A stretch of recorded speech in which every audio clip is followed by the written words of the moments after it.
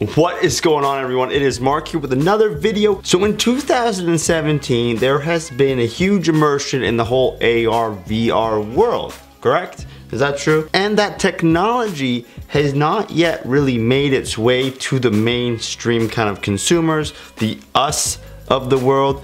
But walking around Best Buy, I saw this camera that actually allows you to shoot 360 photos and videos on the go, straight onto your smartphone, where eventually this technology will live. So today in front of me, I have the Insta360 Nano.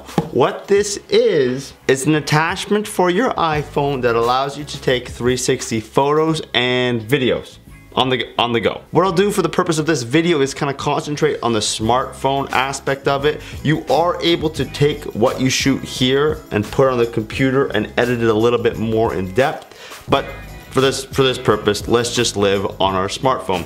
So quickly, taking a look at the box. So here's the actual image of the Insta360 Nano. As you can tell, you plug it in simply with the lightning ports.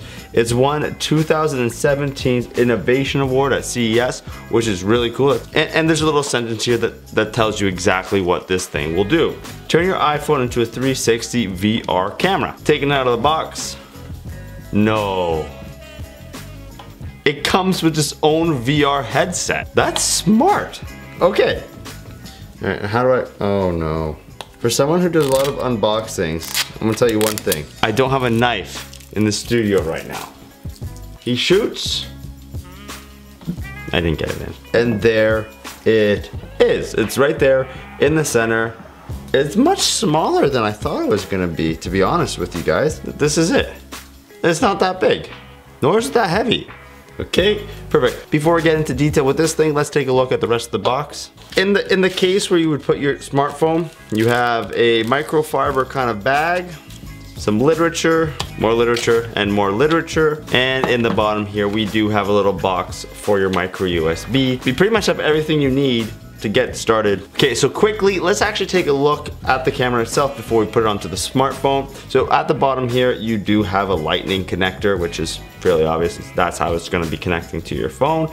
You'll have two kind of very wide lenses on both sides. And what happens is from both of these cameras, they stitch it together and there goes your 360. And one thing that's really important about this camera over its said competitors, it has expandable storage. So at the bottom here, you have room for a micro SD card. And right beside that, you have your micro USB to plug it in and get this thing charged up. I'm gonna be trying this out with my iPhone 10 here. Oh, I got too many notifications for you guys to see. And now the moment of truth, I guess, is turning this thing on. So to install the camera onto your smartphone, it's as simple as simply lining this up, sliding it in, and letting it click. You're done. It's on your phone now. However, I don't know if this thing has juice. I believe this thing might be dead. I will be right back. I'm gonna charge this up really quick and I'll be right back. All right, we are back on the line. I'm excited to try this out, to be completely honest with you. And we have a blue light. I don't know if you guys can pick that up. Oh yeah, look at that blue light. We got the blue light, so here we go. And again, plugging it in. Side note, real quick. I honestly thought the iPhone 10 was gonna give me a hard time with my mustache, but it works fine. All right, so the app is up and running. Whoa. I'm in the camera mode right now. Wow.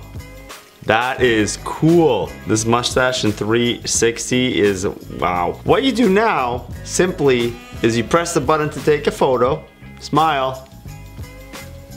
Now that saves in the app. And here it is. This is what I just took. This is the studio. That's the couch I sit on. That's our carpet, that's the table. Here are your three lights, there's the camera, and there's the microphone, and there's my forehead. Yeah, so this is what it looks like. There's a bunch of modes you can play around with here. So similarly, like taking a photo, you can take videos as well. You just gotta switch the mode, and you're now taking a video. I'm taking a video right now, as we speak, in 360. What's going on, everyone? It's Mark here with another video in full 360. And from within the app, you can also share these. Okay, so that's really simple to use. Wow. So once you have that photo, video, whatever it is you did capture with your 360 camera, you can do a lot of things with it. You can share it, but you can also save it to your camera roll as a panoramic photo, and then transfer to your computer, which is awesome. You can edit even further from there. What's really exciting about this is how kind of easy it was for me to attach it to my phone and actually start using it. Within minutes, I was able to take a full 360 photo. How crazy is that? That to me is insane. We're kind of starting to transition into that AR and VR world more and more. Now with the iPhone 10, with the Samsung, where you can actually have that artificial reality. This isn't a brand new product, this camera. However, now people are going to start using it and using it. I mean, at $300 is a little bit pricey for everyone to kind of get their hands on, but as this becomes more and more popular, it's going to be more and more accessible, and soon we're just going to have these kind of cameras built right into their smartphones. At least that's my prediction, because a 360 photo really does cover more and give you more insight of what's actually happening in the situation. I think this is great. But yeah, this camera is awesome. All right, guys, so that was the Insta360 Nano. Hope you guys liked the video. If you did, please hit that like, share, and subscribe button down below. And for additional brownie points, please follow me on all of my social media. Links can, of course, be found down in my description. But for now, thank you, and I'll see you on the next one.